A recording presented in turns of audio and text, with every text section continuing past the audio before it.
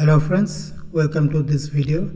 I hope all of you are doing good. So today also we are going to discuss another topic which will be useful for APSC CCE mains examination. And as you can see that the topic is on India's internal security threats or challenges. Okay, and this particular topic should be helpful in General Studies 3 or paper 4 of APSC CCE mains syllabus. So let's get started with the discussion, but before that I would like to request you to join our Telegram channel. Telegram channel is with this name, Learning with Ritun, and you can also scan this barcode to join the channel, where from time to time we keep uploading quiz and other interesting stuff. So now let's proceed towards our discussion. So India's internal security threats and what our government should do or the government is doing to minimize such security threats, or what are our internal security challenges. So internal means those security challenges which originate within the borders of our country, not from other countries, other neighboring countries, or from a third country, but the security threats which are mainly due to our internal reasons or internal factors. So the first internal security threat of India is from terrorism or terrorist related activities. So India has been a target of terrorist attacks for many years, as we all know. And terrorist organizations like Lashkar-e-Toiba, then Jaish-e-Mohammed and Indian Mujahideen, they have carried out several terrorist activities in various parts of the country. So these organizations, they have carried out several terrorist activities, and most of these organizations are actually supported by Pakistan.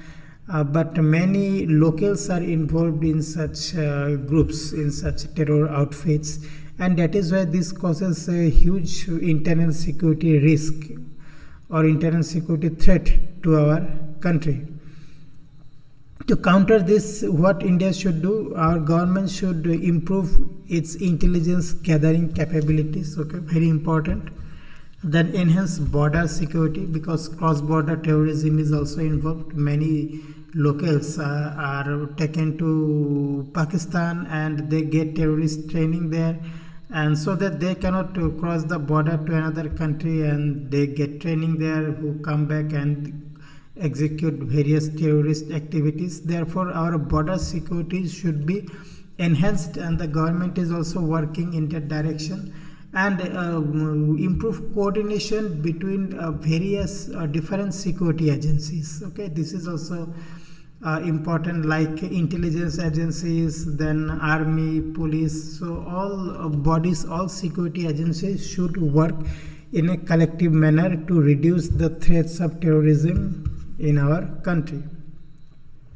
And as already discussed, Jammu and Kashmir has suffered a lot due to terrorism from these particular groups, because J&K is just across the border, you can see, and terrorists can easily infiltrate inside our country, and many terrorist activities have been carried out in the past. So another security threat, internal security threat to our country is Naxalism. Okay, Naxalism. What is Naxalism? It is a left-wing extremist movement that has been active in several states in India. So Naxalism is a left extremist movement. Once again, they also have carried out many terrorist activities. Our security personnel have been killed, and our security personnel like CRPF have been affected to an extent due to terrorist activities by the Naxalis. And what they want to do is they basically want to establish their own government in their areas of dominance. So wherever they are dominant, these Naxalis, so they want to establish their own government by overthrowing the government of India's rule in those places. So that is how Naxalism is a huge security threat in our country. But Naxalism is mainly involved in dense forests in several states, and yes, so they are not very much common in urban areas or in mainstream places, but mostly in dense forests where it is very difficult to go, and in many places they have also planted landmines, etc. So also it sometimes becomes risky for our security personnel to go to those places. Anyway, so this problem also has to be solved or addressed by the government. So what the government needs to do is focus on improving socio-economic conditions in the affected areas. Okay, socio-economic conditions of the tribal population who live in those areas, and provide better governance. The government also needs to enhance security forces, the security forces who are involved in anti-Naxal operation in those places, and intelligence gathering is also another important aspect which the government has been doing, and the government needs to do further to reduce any security threat due to the Naxals. And this is a map of India, and several states have been shown here like Chhattisgarh, Jharkhand, Orissa, Maharashtra, Madhya Pradesh, and also to some extent in Andhra Pradesh. So Naxal activities are often carried out, or Naxalis are mainly active in not throughout the whole states, but in certain areas the Naxalis are still active. So then insurgency in Northeast India. So this is another internal security risk for our country. So mainly in 90s and early 2000s, so this insurgency in Northeast India was a very big issue.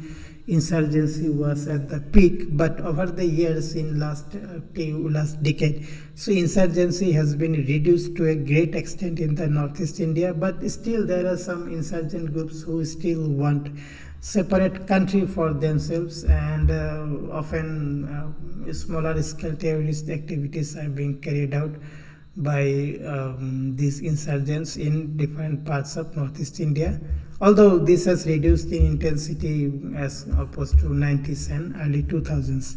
So several insurgent groups are still active, and they have been demanding secession from India. They want to create separate country out of India. Okay, to tackle this, what the government needs to do, government needs to address these political and economic grievances of the people of the region. Okay, so very important.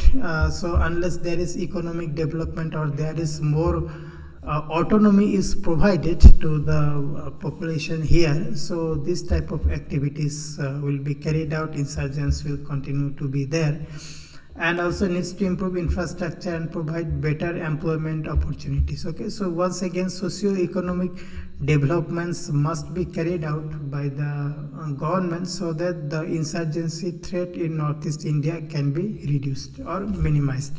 However, in the past 10 years or so, the central government is taking a lot of steps for the northeastern region, and a lot of infrastructure and economic development activities have been undertaken, and thereby the insurgency incidents or insurgency things have also been reduced to a great extent in northeastern part of India. Okay, so then the next, another internal security threat to our country is communal tensions. Okay, communal tensions. So India is a very diverse country. Okay, we all know our country is very diverse, and people from different religions, faith, and communities live together in the country, and therefore it is very much it may happen that if people of different religions, communities live together, there may be always some differences, okay, religious or communal differences, and communal tensions have often resulted in violence and social unrest. Okay, so communal tensions are quite common in our country, in different parts of our country, and that is due to the diversity of the population, India's population, mainly in terms of religion and community. And such religious tensions have caused a lot of threats, mainly violence, unrest. People have died also properties have been damaged. So these things are like huge security, internal security risk to our country. So what should the government do? The government needs to promote communal harmony and take strict action against those people who indulge in hatred and violence, who promote violence and hatred. Okay, government. So communal harmony, economic development. So once again, socio-economic developments must be carried out by the government so that communal tensions are reduced and such things don't happen in our country, and that way this internal security risk will be minimized to a greater extent. Drug trafficking. So this is quite a new phenomenon in our country, drug trafficking. So India happens to be a major transit point of drugs, and it poses a significant security threat to our country's security, because drug trafficking is mostly done by criminals, and criminals are often they are armed, they have weapons, and drug trafficking also involves a lot of money, and therefore a lot of money. Okay, so black money once again. So all these things cause huge security risk to our country. The criminals are also involved in many like crime activities, criminal activities, and that is why drug trafficking is a huge issue nowadays in many parts of our country, and therefore it also poses a significant security threat to our nation. To address this, the government needs to strengthen its law enforcement agencies, enhance border security, and increase international cooperation. Okay, so enhance our law enforcement agencies. Several law enforcement agencies like police, then narcotics bureau are there, so who take part in anti-drugs activities. Our border security should be enhanced once again, so that across the border no drugs or these narco substances can come inside our country. And also international cooperation is required. International cooperation means cooperation with our neighboring countries like Myanmar, then Bangladesh, and so more international cooperation is required, so that the drug trafficking type things can be reduced and minimized in our country, otherwise which can be a major internal security threat to our nation.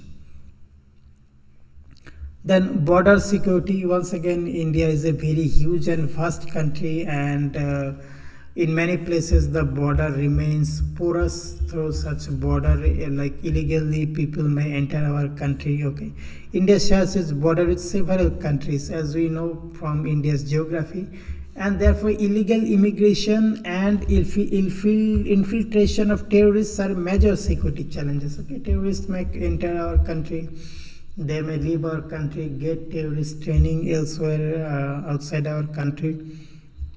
And also illegal immigration. So who are immigrating into our country that we don't know. Many such people also get involved in antisocial or terrorist type of activities. So therefore, and also with illegal immigration, population of our country also increases. Therefore, border security is also very important. Border security must be enhanced and strengthened by our country's government, so that such things like entry of terrorists, entry of illegal immigrants, then drug trafficking also, those are minimized. To address this, the government is to enhance border security measures such as building fences, okay, deploying more border guards like BSF troops, and improving surveillance capabilities in our border regions. So border security must be improved to minimize or to reduce the internal security, to reduce several internal security risks that our country may face. So here this is a picture of our BSF Jawans who are this is a fenced border. This must be a border somewhere, and it is fenced. So our BSF Jawans are guarding our border. So such type of security arrangement is required to minimize internal security risks due to terrorists or illegal immigration. So radicalization is another security threat for India. Radicalization of a youth is a major concern.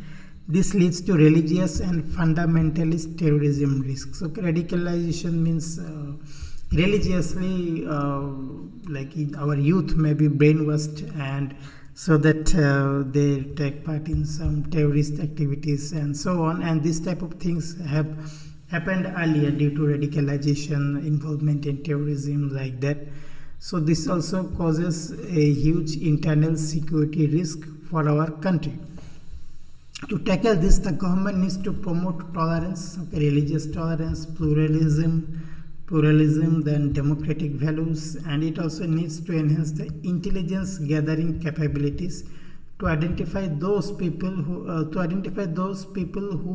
may be radicalized very easily, and provide them with counseling and support. Okay, so anti-radicalization measures have to be taken by our government, so that the people, mainly the youth are at higher risk of radicalization, so that the youth, they are not radicalized, they are provided better support, counseling, and also intelligence gathering capabilities of our security agencies also have to be improved, so that this type of things don't happen in our society.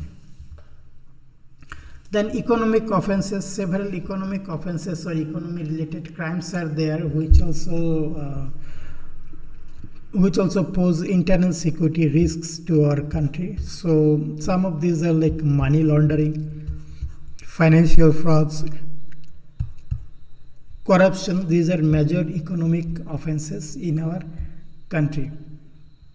The government needs to strengthen its legal and regulatory framework, okay, to tackle these issues. It also needs to enhance its investigative and enforcement capabilities to ensure that those who commit economic offenses are brought to justice. Okay, so that is why like these steps have to be taken by government, so that criminals or black money, okay, most of these things are related to, once again, black money. So the availability of black money poses a significant security risk to the internal security of our country, because that will result in corruption, other financial frauds, money laundering, etc. So these are the various methods by which the government can reduce the various economic offenses in the country. So then cybersecurity, like this is also a recent internal security threat. With the increasing use of technology, nowadays technology usage has increased significantly, and in all aspects of life, cybersecurity has become a significant challenge for India, mainly in online banking or transactions. So we often get to see that there are like hackers, or there are like miscreants who unauthorized, who can get unauthorized access to banking details like ATM numbers or credit card numbers, or like PIN numbers of these ATMs or credit cards. So, and they can do anything like by hacking or by other means, that way cyber criminals can also create kind of disturbance in our society. Suppose there is a and there is also one concept where huge amount of huge amount of money or sum is asked from a certain like hospitals or government offices, because the systems, the computer system on which these hospitals or government offices or even banks work, that can be hacked by very smart criminals, okay, and in a ransom. So they ask very huge amount of money, then only the computers or the IT systems of these big institutions, they will be made free of ransomware. So this type of incidents have happened, and that also poses a huge security threat, okay. Therefore cyber security is also an emerging internal security threat for our country. To address this, the government needs to enhance cyber security infrastructure, okay, and increase awareness among public about cyber threats. Okay, so public awareness and infrastructure developments for cyber security infrastructure development and public awareness are very important things by which the risks arising due to cyber security can be avoided or minimized. So friends, these are the main topics of India's internal security, and I think each of these topics themselves can be explained in greater detail, but this was kind of overview through which I tried to explain what are the various internal security challenges or risks being faced by our country these days. So I hope you have enjoyed the discussion, you have liked this point-wise discussion, and you can remember the points, various points of internal security threats to our country. So if you have liked the content, so please like the video, share it, and also subscribe to the channel. I would like to conclude by thanking you for watching this video. I will soon see you in another video.